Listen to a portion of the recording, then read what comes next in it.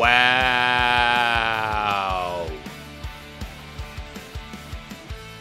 Ladies and gentlemen, welcome to a new episode of Time to Football.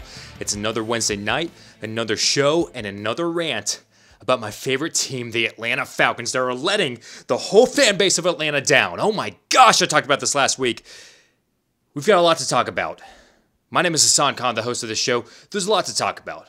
You know, on the show, we're talking about Carson Wentz, Nick Foles, taking over as the Chicago Bears quarterback, Dwayne Haskins as the patient's running out in D.C., talking about the COVID-19 outbreak as well. But ladies and gentlemen, we have to continue this rant that I was talking about last week.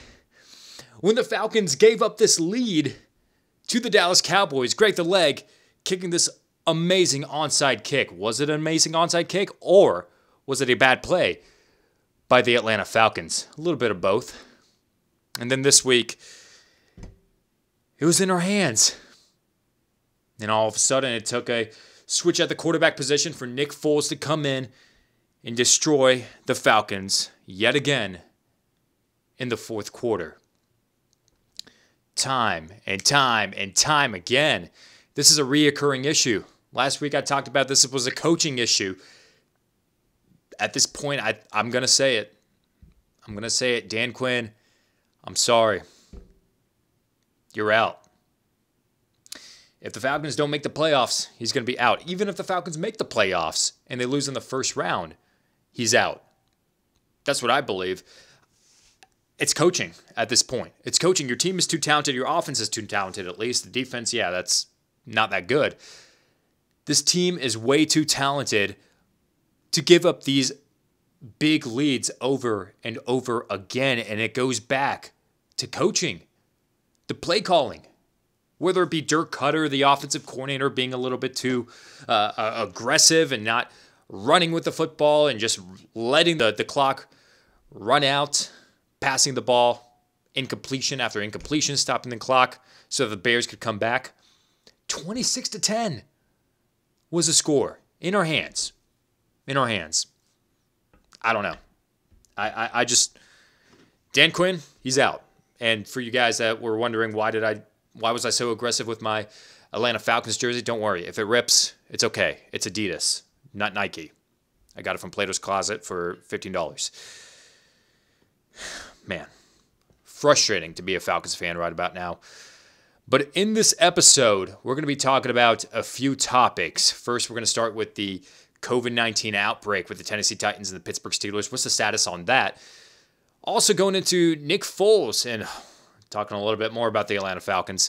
Nick Foles becoming the starter of the Chicago Bears, and how is that going to affect the Chicago Bears being 3-0? Are they going to stay a pretty good team moving forward, and could they be a playoff team as well with Nick Foles as the starting quarterback? We're also going to be talking about, speaking of Nick Foles, the man that the Eagles chose to stick with over Nick Foles, Carson Wentz.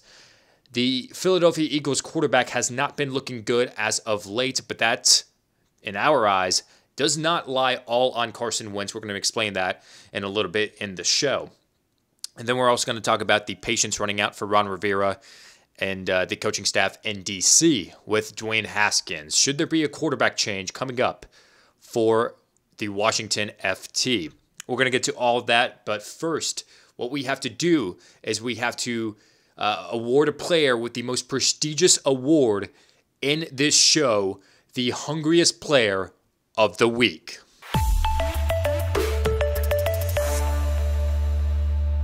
Before we move forward with the Hungriest Player of the Week, by the way, if you guys are listening to this podcast on iTunes, just know that we have a YouTube channel. Go on over to youtube.com/timetofutball. Subscribe to us on there. You can watch this show live as we premiere it every Wednesday night, and then we have a chat on the side as well.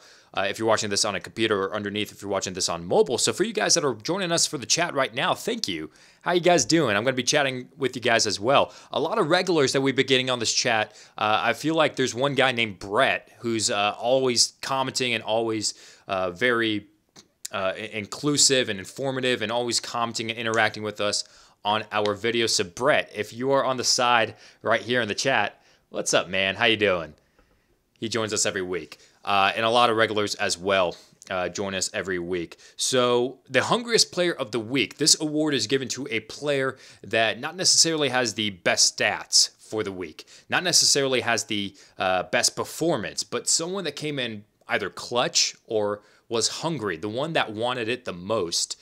And there was a lot of players that we got to mention. There was Nick Foles taking over for the Chicago Bears and leading that comeback against the dreadful Atlanta Falcons. There was Russell Wilson just continuing his trend of throwing 14 touchdowns through 3 games. A lot of players that we wanted to consider, but we wanted to go with someone that may not be well known, and that is Buffalo Bills tight end Tyler Kroft. A big game for him this past week. You may look at the stats and say 4 receptions, 24 yards. Not so big. The 2 touchdowns, you may even look at that. Oh, okay, well, that's just an outlier. He doesn't do that every week. Of course he doesn't. But this game is when it counted the most. Scoring a touchdown with the Bills going up to a 28-3 lead. Man, these Falcons references just all throughout the show is just going to be coming at me. But this 28-3 lead, when you have a 28-3 lead in the NFL, that means you're going to give up the lead. You could be up 29-3 and you'll be fine. 27-3, yeah, you're good. You're going to win the game. But 28-3, nah. No, there's no chance of winning. The Los Angeles Rams came back being down 28-3, and they eventually ended up with the lead 32-28. And then, with Josh Allen driving down the field, questionable pass interference call. But when he needed to throw the touchdown, who he went to was to Tyler Kroft, who caught a touchdown earlier in that game. And then he leaned back, made an athletic play to catch this game-winning touchdown. Tyler Kroft wanted it the most, and he helped lead the Buffalo Bills to this 35-32 victory, ending the hopes for the Los Angeles Rams comeback. And that is why Tyler Kroft is the Hungriest Player of the Week for Week 3. Great player, was a great player in Cincinnati, taking over for the injured Dawson Knox. Moving on from the Hungriest Player of the Week, now we're going to get into the topics for this week. The biggest topic going on in the NFL is something unique that we don't know what's going to happen. We don't know if the Pittsburgh Steelers and the Tennessee Titans are going to play this week. There was a COVID-19 outbreak with the Tennessee Titans. There were 4 players now confirmed with that outbreak, and then 5 personnel on the staff for the Tennessee Titans that have caught COVID-19, have tested positive for that. So this was after, in light with that Tennessee Titans and that Minnesota Vikings matchup, and the Titans came back, had 9 players testing positive. The Vikings, as of right now, from the time that this video is being filmed or this podcast is being filmed, no one is testing positive for the Minnesota Vikings. What the NFL has done, or what teams have done in response to that, is just to be on the safe side, since nobody has tested positive for it, the Minnesota Vikings were just like, hey, you know what? Let's just take it easy. Let's take it safe, and let's just suspend all in-person activities until Saturday. So that could affect some practice scenarios and maybe some conditioning here and there. Not too much, because it's only about 6 days or so. But the Minnesota Vikings are traveling to, I don't believe they're traveling to Houston. They might be playing at home, but they are playing against the Houston Texans this Sunday. So they should be fine in those regards. However, for the Tennessee Titans, they're also suspending in-person activities. But here's the catch. They're playing the Pittsburgh Steelers, and we don't know when that game is going to happen. So far, the NFL has confirmed that game has been pushed back, and it will be played at a later date. Now, that could mean this Monday. That could mean the Tuesday coming up. We still don't know. I remember there was one time recently, the last time an NFL game happened on a Tuesday was between the New York Giants and the Minnesota Vikings. This was a few years ago, back in the Tavares Jackson days. If you remember the old Minnesota Vikings stadium, they needed a new dome, and they needed a new stadium, and that roof of that Minnesota Vikings dome collapsed because it was so much snow that caused that roof to collapse. So what the Giants and the Vikings decided to do is, instead of playing their scheduled game that week, they still played it in that week technically, but they played it on a Tuesday. And instead of playing in Minneapolis because of the roof collapsing, Detroit opened up their stadium for their division rivals, and they played that game between the Giants and the Vikings in that stadium. So that was more of a stadium problem or issue that happened. It's a little bit different with the diseases. What they're talking about now is if this game doesn't happen on Monday or Tuesday, a lot of people are thinking that this game could be pushed back to another week, to each team's bye week, or they might be switching around some bye weeks to make sure that this game were to happen, because the Tennessee Titans, they might be playing on a bye right now, or they might have a bye, and they're coming in. They're the ones that are affecting this game. They're the ones that have COVID. They're the ones that have to take those precautionary measures and make sure that they don't spread it to the Pittsburgh Steelers, and that this outbreak, you saw it with the MLB, it doesn't become a situation like that where almost all the entire organizations, multiple teams could spread the virus, just like the MLB. Now, granted, the MLB, they responded well. They responded quickly, and they're playing postseason baseball, so that's good for them. So I think the NFL should be fine, but this league is a next man up kind of league. So we don't know which players are going to be playing and not playing for the Tennessee Titans. We know some players that have been placed on that COVID-19 list, and all that means is that they've been exposed to COVID-19 or they've contracted COVID-19. The NFL will not release the names of who were positive and who was not positive. They're not going to be black and white with that. They're going to be pretty gray with that COVID-19 list. So we won't know who exactly had that COVID-19 outbreak until that game were to be played, if it were to be played this week. But expect a lot of conversation around that, and potentially this Pittsburgh Steelers and this Tennessee Titans game being pushed back to another week. And this week being considered the bye week for week 4 for the Titans and the Steelers. So what does that mean for people that play fantasy football? I know a lot of you guys have some Pittsburgh Steelers and some Tennessee Titans on your rosters, and this is in regards to you guys that have those Ryan Tannehills, those Ben Roethlisbergers, there's James Connors, Derrick Henrys, Corey Davises, Juju Smith-Schusters, Jonnu Smiths, and so on. You've got to come up with a backup plan. You have to. There's just no going around it. I know it kind of sucks, and I know it's kind of against the grain, especially for you guys. I'm talking to a guy, actually, a subscriber to Time to Football, that actually messaged me on Instagram and said, listen, I've got Derrick Henry and James Conner as my RB1 and my RB2. What do? This is a crappy situation. Luckily enough, he picked up Myles Gaskin and Carlos Hyde if Chris Carson were not to play. He has Ronald Jones on the bench as well, so he's got some replacements, but this is just part of fantasy football. This kind of stuff happens. Treat it like it's an injury to your players, and there's no way to avoid it. All right, me personally, in my league, I had Saquon Barkley and Le'Veon Bell on my roster, and both of those guys got hurt, so I had to play off the waivers and make run with this and make it work. So for you guys that have those players that are playing against the Steelers or against the Titans, come up with a backup plan. I've got Corey Davis on my roster. He was going to be my flex, but I'm going to take him out.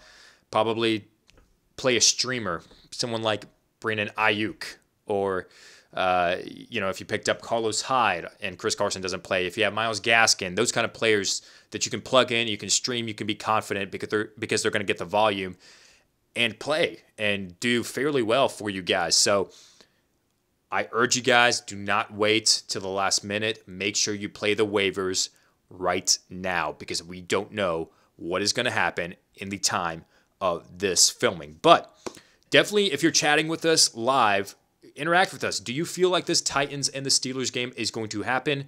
If you're watching this afterwards, after we premiere this, leave a comment down below. Interact with us. We want to hear your thoughts. Next topic we want to talk about, going back to that dreadful Atlanta Falcons team, letting the city of Atlanta down. Sometimes it hurts being a fan of I don't even know how to describe this team. Just Dan Quinn's got to go. He's got to go. But it's not about the Atlanta Falcons. It's about Nick Foles and how he came back to beat the Atlanta Falcons, taking over for Mitchell Trubisky through that game. Was it midway or was it through the third quarter that they took over for Mitchell Trubisky after he threw that interception to Ray Wilson? So Foles comes in. He throws touchdown after touchdown, one to Jimmy Graham, one to Anthony Miller, that ended up being the game-winning touchdown, and he looked solid. He came in, and he's going to be the starter, according to Matt Nagy, of the Chicago Bears team. Let this sink in for a second, that Nick Foles took over for the Chicago Bears. The Bears are 3-0, and the media treats the Bears like they're 0-3. Believe it or not, they're 3-0. They beat Detroit, they beat New York, they beat Atlanta. Granted, only one of those teams has a victory. The Detroit Lions upsetting the Arizona Cardinals this past week. Still, though, 3-0. You're off to a good start, but it doesn't feel like it with the Chicago Bears and their quarterback situation with Mitch Trubisky, just because they feel like he's been playing so poorly, and they decided to move on finally and benching him. And this is the first time that Trubisky has been benched and lost the confidence of Matt Nagy ever since that weird 1 minute in the fourth quarter against the Los Angeles Rams in that one Sunday night game last year, where they put in Chase Daniel. So Foles is the unquestioned starter at this point, according to Matt Nagy. He's going to be playing and he's going to be starting for the Chicago Bears until further notice. Do we feel like that this is a good decision on the part of the Chicago Bears? There was a show of Time to Football that we did a few months back. I think this was back in March. We had a co-host, Ali Razak, coming up on this show, and we talked about the topic of Nick Foles being traded to Chicago. It was around that time. And we talked about, is Mitch Trubisky or Nick Foles going to be the starter for the Chicago Bears? And we kind of explained it perfectly on why we think that Nick Foles should be the starter or is going to be the starter for the Chicago Bears. So we're going to roll that clip real quick, and we're going to get back to you guys. You don't start or you don't trade for someone with that big of a contract unless you have some sort of plans for them. And I don't believe the fact that the Bears are just going to trade for him just to push Mitchell Trubisky, just to give him that healthy competition and hope that Trubisky will be the better quarterback. I think at this point, Foles is more than likely the quarterback that can, hey, we'll start you, we'll restructure your contract just a bit, even though you're going to get $15 million guaranteed for sure this upcoming year in 2020. He's going to start for sure. He's more than likely, if it works out for the Bears, Foles is willing to accept less money when he needs a newer contract. Mitch Trubisky, he's at the point right now where he's entering his fourth year in his contract. The Bears don't know if they're going to pick up their fifth-year option, and he's a rookie that's looking to make a lot of money. So if it works out with Mitch Trubisky, he's going to be that next guy, like Dak Prescott, who's asking for like $30 million, $35 million a year. So I just don't see that happening. Realistically, I feel like Foles is going to start. Whether it's going to be day one, I don't know. Day one. But you eventually think that he's going to start. I do. I do. I feel like Foles is going to be the next starting quarterback for the Chicago Bears, right after Mitch Trubisky is benched. So that's my hot take on it. So I don't show that clip just to say, hey, bragging rights, I was correct. But instead, I showed that clip because it describes the situation with the Chicago Bears perfectly, about how Nick Foles came in and was traded from the Jacksonville Jaguars to be that competition for Trubisky. And Nagy and the general manager could say that, listen, Trubisky is our guy. They can say it all they want, but the fact of the matter is he was on a short leash. He was. They wanted it to make it work. He was the second overall pick back in 2017. They traded up when they pretty much shouldn't have. They could have gotten Trubisky at number 3 if they wanted to. They passed up on people like Deshaun Watson and Patrick Mahomes. They wanted Trubisky to be a thing and make it work, but at that point, short leash, like I said, Foles brought in a bunch of money. You have to move on with Nick Foles. So what does that mean for the future for the Chicago Bears?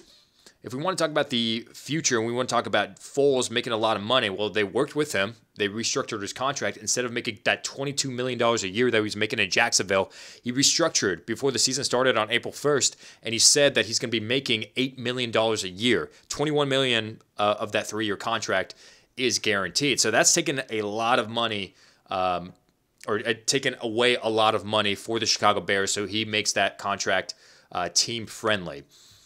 For Mitch Trubisky, they were in a situation where, hey, listen, does he want that contract extension? He's going to have to approve it with Chicago, and at this point, he doesn't seem like they want to pick up on their fifth-year option for Mitch Trubisky. They're eventually just going to move on with Trubisky and just go ahead with Nick Foles for the time being. But Foles, he is in his 30s, and he's been around for quite a bit of time, several years, since 2013 or 2012. And what do they do with the future at the quarterback position? For the time being, they're going to roll with Nick Foles. But in the draft, in the NFL draft, are you going to get another quarterback, someone like, well, you probably can't get Trevor Lawrence because he's probably going to be the number 1 overall pick, and you're already 3-0. So if you're looking at a team that's going to be getting Trevor Lawrence with the number 1 overall pick, you're going to have to look at the teams that haven't won a game yet. Potentially the New York Jets could get Trevor Lawrence with the number 1 overall pick. So you're going to have to draft a quarterback later in the draft, or at least trade up to the mid round. Maybe if you go to the playoffs, you're going to get a later first round pick. There's a guy from North Dakota State University, Trey Lance, that has been generating some NFL interest, that they threw in a whole entire scrimmage just for him, or at least he was one of the big names in consideration for throwing a game together because his conference was not playing football because of the COVID-19 outbreak, and they decided to have just this one game where NFL scouts could come and they can look at Trey Lance, who did not throw a single interception last season. So he's a pretty good quarterback, and he's being talked about as a first-round talent. So could Trey Lance go to the Chicago Bears and replace Trubisky? Absolutely, but potentially Foles later down the road in the future. A lot of things to unpack, but for now, we do believe that it is a good decision for Nick Foles to be the Chicago Bears starting quarterback at this point. From one guy that won the Super Bowl MVP in Philadelphia in 2017 to another guy that might have won the NFL MVP on that same team, Carson Wentz is the quarterback of the Philadelphia Eagles, and currently it's not looking so good for Wentz and Philly. 0-2-1 is the record after that tie game against the Cincinnati Bengals. The Eagles tied about 10 years ago, I want to say, a few years ago, with Donovan McNabb as the quarterback of the Eagles against the Cincinnati Bengals. So it happened yet again. He tied because he said he didn't know that a game could end in a tie. And you just keep on playing over and over until there is a victor. But Carson Wentz ties this game for the Philadelphia Eagles against the Bengals. Thankfully, there were no fans in that Philly crowd. Otherwise, there would be a lot of boos going on. And I'm don't know if this was true or not, but if you watched last week's Philadelphia game, were fans booing even when there were no fans in Philly? I thought I heard boos. It doesn't make any sense. Why would they play boos over the speaker when you boo your home team? But anyways, fact of the matter is, Carson Wentz has not been looking good with the Philadelphia Eagles. The question is, though, is that all on Wentz, or is that on the team of Philadelphia and the injuries that they've had? Listen, this receiving core is depleted for Carson Wentz. 4 out of 5 of Carson Wentz's top receiving options are gone. They're hurt. They're injured. They may be coming back like Alshon Jeffrey, but as of right now and as of last week, they were hurt. Let me read you those names off of the players that are currently hurt. Alshon Jeffrey, like we mentioned, he might be coming back pretty soon. Jalen Reagor is going to be out for a few weeks. Dallas Goedert is going to be placed on IR with an ankle injury. Deshaun Jackson is going to be out with a hamstring injury, I believe. That's 4 of the top 5 receiving options for Carson Wentz. It cannot be Zach Ertz over and over and over every single week. You can only do so much with Zach Ertz before they start double covering him. So who does Carson Wentz have to throw the ball to? There's Zach Ertz, like we mentioned. There's also Greg Ward. But it's not enough to produce a high-scoring affair for this Philadelphia team, and that's why you see this team falling down underneath 20 points a game, or even under 25 points, just because they don't have that high-powered offense. They were without Miles Sanders in Week 1. Lane Johnson got hurt, and thankfully he was able to come back, but he was without. He played without a few snaps or half a game, I believe. So you have these injuries that is affecting this Philadelphia Eagles team, and I don't believe that Carson Wentz is all to blame because I still am a believer in Carson Wentz. You're going to call me crazy, but I still believe in Carson Wentz. I still believe that he's a talented quarterback, and I still believe that Philadelphia made the right decision in choosing Wentz over Nick Foles as their starting quarterback, because I promise you, if it were Foles in this situation instead of Wentz, things would be a lot worse than it is with Carson Wentz.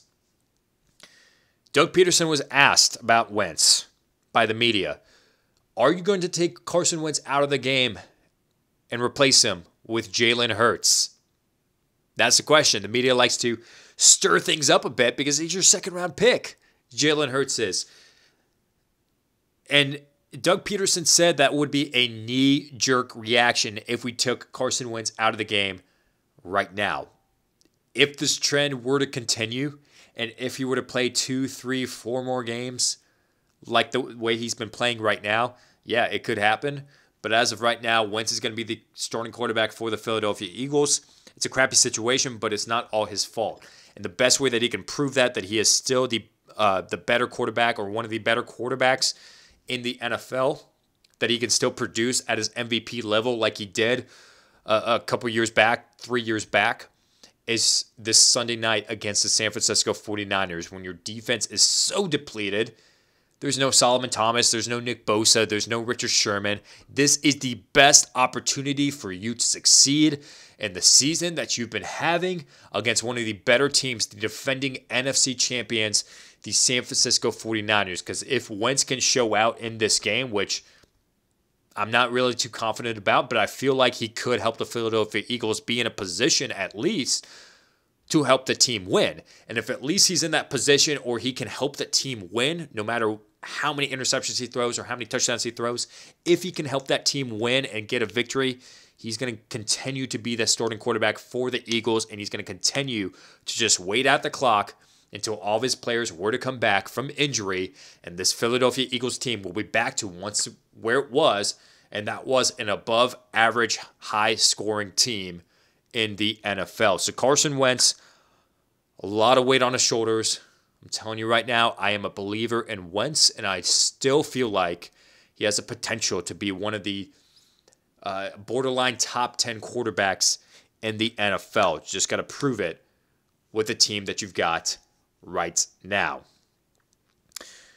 The next topic, staying on the trend of quarterbacks. About a quarterback that's not doing that well, just like Carson Wentz, but the head coach, unlike Carson Wentz with Doug Peterson saying that it would be a knee-jerk reaction to take Carson Wentz out of the game, you got another head coach in Ron Rivera saying, I am losing my patience with Dwayne Haskins. I cannot continue to wait week after week after week while we continue to lose football games and have not won a game since we last played in week 1. Lost against Arizona in week 2, and then again, lost against Cleveland after that 3-interception game from Dwayne Haskins. The question is, will Haskins be replaced as the starting quarterback in Washington? Lots to unpack. You got to look at the options that they have at quarterback, and then you've also got to look at the team that they have in Washington. This defense, I still believe, even though it really hasn't been showing with Cleveland and it really hasn't been showing against Arizona, I still believe that this defense is talented enough to be one of the better top 15 defenses in the NFL. With Dwayne Haskins, in regards to him and that offense, who does he have to throw to? He's got Terry McLaurin. He's got Dontrell Inman, who's been taking a step up. Steven Sims, yeah, he's had flashes here and there. Logan Thomas, the former quarterback, it's tight end. He's been targeting him a lot. Hasn't really been producing that much. Has that one touchdown. And then you've got Antonio Gibson, the rookie, that can be a pass-catching gadget player out of the backfield. There's not a lot to work with Washington. And that offense just needs to continue to build in the draft, in free agency. They need to continue to make those moves in order to help Dwayne Haskins. However, as far as Dwayne Haskins, the quarterback, I understand Ron Rivera's pain. I understand that you don't have that time. You don't have that patience to wait around for Dwayne Haskins. You've already waited around for so long since last year.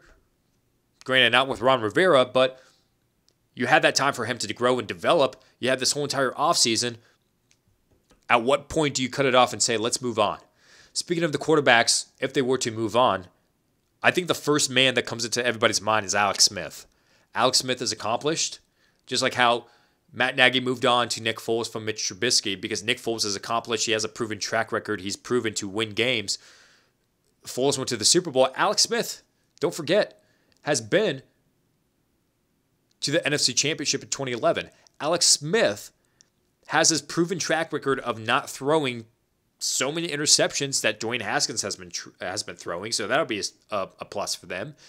And Smith has his track record of being a winner and being productive and getting, this is very important, this is the most important key, getting the most out of his players in whichever team that he's around. He did it in San Francisco. He did it in Kansas City, and now he can do it in Washington, and he was doing it before his gruesome leg injury.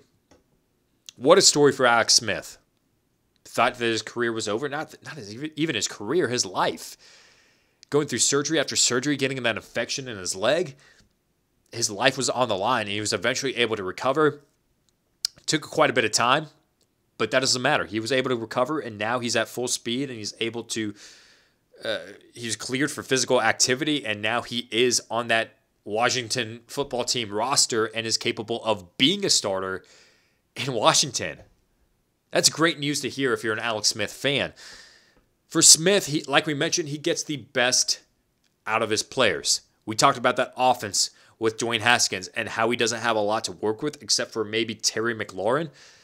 Smith, I promise you, is going to get the most out of that offense regardless of who it is. Antonio Gibson, if Alex Smith were to play, would be a top running back in the NFL with his pass-catching ability on top of that. You've got Logan Thomas. He could be a productive tight end with Alex Smith under center. You've got Dontrell Inman or Steven Sims being that number 2 guy for Washington. Yeah, that could be enough with Alex Smith.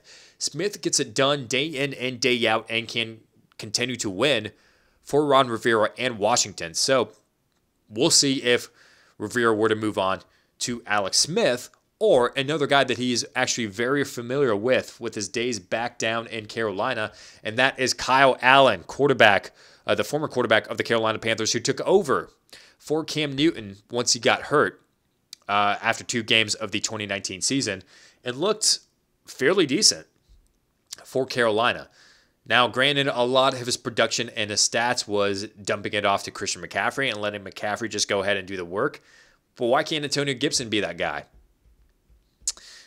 He's got a little bit of a label as a game manager, Kyle Allen does, but like I said, Ron Rivera is familiar with him, and he has even said that if the season were to start today, that granted this was back in the offseason, so without those activities and OTAs and everything that they had with the COVID-19 going on, if they were to go into the season without any physical activity at all, Ron Rivera has said that he will name Kyle Allen the starter over Dwayne Haskins because he's familiar with them and he's comfortable with them without any physical activities. Eventually, Rivera named Haskins the starter, but Allen could be a potential starter for Washington if it weren't for Alex Smith in the running as well. So leave your comments down below and chat with us as well in the chat if you're watching the premiere live.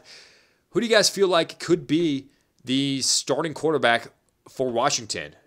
Is the Dwayne Haskins experiment over in Washington, and are they moving on to someone that is more accomplished like Alex Smith?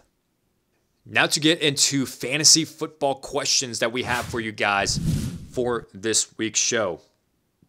You guys have been awesome asking your fantasy football questions with those YouTube comments and those starts and sits videos and those waiver wire videos as well. Also hitting us up on Instagram and Facebook and Twitter and asking your questions through DMs. Thank you guys, and we encourage you guys to continue to ask those questions, but we wanted to go ahead and choose a few that we wanted to answer on this show. So I'll continue to be responding to you guys' comments throughout the week, but as far as like an in-person a response on the show like we do every single week. This is a segment that we take to answer some of those questions. So, first question that we have is from YouTuber It's Nick. Yo, with 3 O's. Yo, just subscribed. Thank you, Nick. Short and sweet, and I like it. Quick question. I've got Mixon and Drake, both whom haven't done anything at all special. I agree. I am confused and wondering if they are worth holding onto or try and trade them. You can try to trade them if you want. I don't think you're going to get a lot out of it with the production that they're going to have.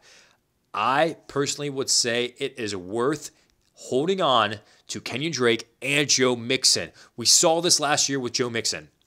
Beginning of the season made you have buyer's remorse. Why did I draft this guy in the second round? What has he done?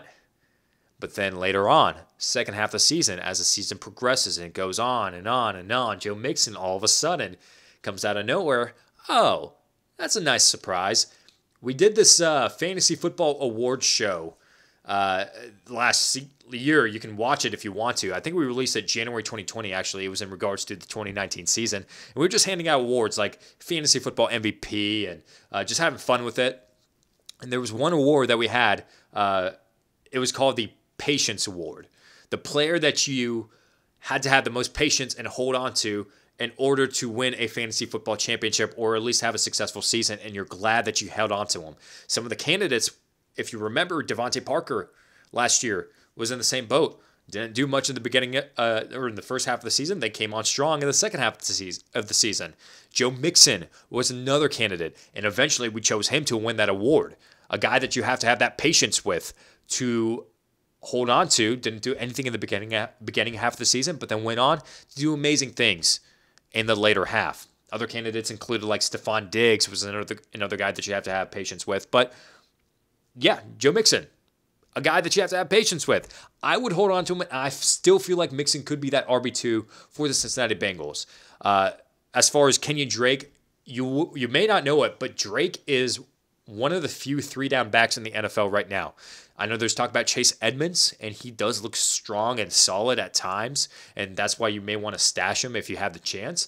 But Drake has been getting, I believe he's top 5 out of all running backs in carries and attempts this year for the Arizona Cardinals. So if he's top 5 in carries, yeah, I'd want to keep him. I'd want to hold on to him. And granted that he has a great matchup this week against the Carolina Panthers, yeah, Mixon and Drake, I would hold on to him. And Nick, I would not trade them if I were you. Next question that we have is from All Rise 99. Would you start the Colts defense or the Kansas City Chiefs? At this point, I mean, it's kind of a given that the Chiefs defense, they're pretty solid. They kept Lamar Jackson in check, but they're facing the New England Patriots, and I would rather take the Colts against the Bears, who are starting a fresh quarterback who could do well. But your odds are and your chances are that the Colts are going to succeed well more and do a much better job than someone like the Kansas City Chiefs, who's facing the New England Patriots, someone like Bill Belichick. So that could be a high-scoring game between the Chiefs and the Patriots. So I would not start the Patriots. Instead, I would start the Indianapolis Colts. This next one is from YouTuber Jonas. Why Ronald Jones, though? Probably talking in regards to that Starts and Sits video where I came out and said that Ronald Jones is a must-sit against the LA Chargers this week. Let me put it this way. I have been ragging on the Tampa Bay Buccaneers in fantasy football, not in real life. Real life, great team. In fantasy football, about them playing hot potato with their team, not just at the running back position, but also at wide receiver. That would worry me if I owned any Tampa Bay Buccaneer. Tight end, wide receiver, running back. You don't know who's going to have the hot hand because in their minds and their thinking, they're just playing real football. They have a lot of talent that they can spread the ball around to, and whoever the defense decides to double team or focus their attention on for that week, they're going to go ahead and pass it to the other guy. And if they pass it to the other guy, they're not going to have that productive of a game. You know, you could talk about Mike Evans, 2 receptions, 2 yards, 2 touchdowns. Yeah, that could save your fantasy week for that game, but that doesn't build a lot of confidence in you. Chris Godwin's going to be out, suffering hamstring and a concussion injury. Scotty Miller trying to be this guy that steps up and could be that person that takes over for Chris Godwin, but it's just a lot of guessing. And then Ronald Jones and Leonard Fournette having that long run with 12 carries against the Carolina Panthers. Is it going to be Leonard Fournette this week? Is it going to be Ronald Jones? Then Fournette goes out and gets 3 carries. Jones goes back to his regular role as a starting running back. It's just too much to handle. Too much of a headache. And that's why I don't trust Ronald Jones against the Chargers. The Chargers defense, it's not like known for being a run-stopping defense. They're decent against the run, but I would not deal with the headache of the Tampa Bay Buccaneers. I ragged on them in the offseason because I said that for Tom Brady to reach what Jameis Winston did with 5,100 yards passing and for that 33 touchdowns, forget the 30 interceptions. Okay, that's irrelevant to receivers in fantasy football, but for that 5,100 yards and that 33 touchdowns, he's going to have to match that in order for Mike Evans and Chris Godwin to have that same productive season that they had in 2019. And right now at this trend, he's not going to match that. So if I had any Buccaneers on my team, I would wait until they had a big game and then I'd trade them. I seriously would, because it's not worth dealing with that headache. So that's an explanation on Ronald Jones. We've got a few more. Let's start with YouTuber Jack Mazarek. He said, is David Johnson a better play? I'm guessing play. Is David Johnson a better play than Austin Eckler? Full PPR. I love David Johnson. I feel like he was underrated, and he's not going to be back to that David Johnson that he was in Arizona, but he is going to be a good, consistent, I feel like sometimes here and there, start and a good flex player with RB2 potential for most weeks. So you could start him, but if you want to talk about Austin Eckler, how good he's been doing since Justin Herbert has become the starting quarterback for the LA Chargers, I like that a lot. Okay, you look at the amount of targets that Austin Eckler has this season, go look it up. It's ridiculous for a running back, but on top of that, all those targets, 100% completion catch rate. 100%. Never dropped a target that was thrown his way. A lot of dink and dunks, a lot of open field moves that Austin Eckler can run with. So if you want to talk about full PPR, with him getting double digits in receptions last week, go with Austin Eckler. As long as Justin Herbert is the starting quarterback, you cannot go wrong with Austin Eckler. And I'm jealous of Austin Eckler fantasy owners, being myself a Josh Kelly owner, because they're going to run with Josh Kelly when the game is in control. And when you're behind with a deficit, for instance, against Tampa Bay with a high-scoring offense, they could be, they're going to lean in with Austin Eckler as a starting running back. So Eckler's value in fantasy football is extremely high, especially if you're in PPR, and I would just keep on riding with a hot hand in Eckler. Next up, YouTuber will do a couple more. Unsalted Hoagie, what a name. Why are you saying to play Joe Burrow and not T. Higgins? So T. Higgins is a must-sit. Joe Burrow is a must-start. The main reason behind T. Higgins being a must-sit is because one game that T. Higgins popped off, and you also have to look at that he's the third option for Joe Burrow. If you want to talk about more in depth, you could say that he's the fourth or fifth option. If you want to talk about how Joe Burrow, in his game, he likes to dump off the ball a lot. He likes to dump it off to Giovanni Bernard or Joe Mixon or, dare I say his name, Drew Sample, the one reception man last week, but then a week prior to that had 7 receptions.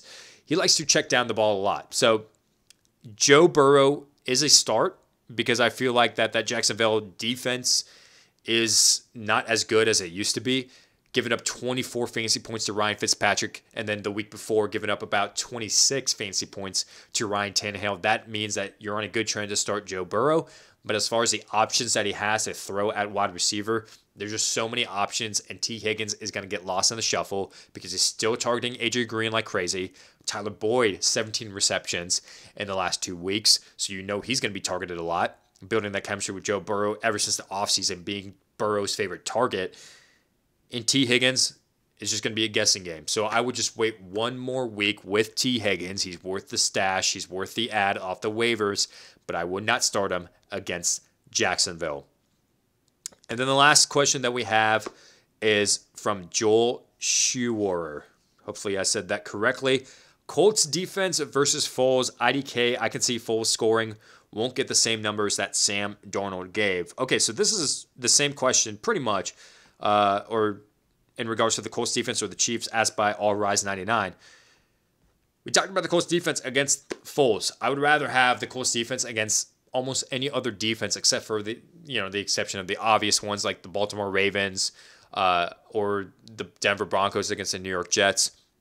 I'd have the Colts defense as one of those defenses that you would start against Nick Foles in that Chicago Bears offense, because that Bears offense so far, even without Foles, has not been productive. With Foles coming in there, it could be a different game, but I don't feel like it's going to be enough for the Colts to be a bad fantasy football play. If I had to project how many fantasy points they would score, maybe a decent amount, maybe slightly above average, maybe 7, 8, 9 fantasy points, potentially getting in the double digits, but that's enough for me to consider them a start, given the options that you have in deeper leagues, in 12-man leagues or in 14-man leagues. I would start the Colts defense with confidence against Nick Foles and that Chicago Bears offense. Of course, he won't give up the same numbers that Sam Darnold gave because, oh my gosh, here's your weekly Adam Gase mention and how much we do not like Adam Gase. With that Adam Gase offense and Sam Darnold in there, I don't think that the Colts aren't going to be as productive against the Bears like they were against the Jets. But listen, the Colts defense is still a good defense, a top 10 defense, and I would not stray away from the Indianapolis Colts. But that's going to do it for this week's episode of Time to Football. Hey, let me ask you a question.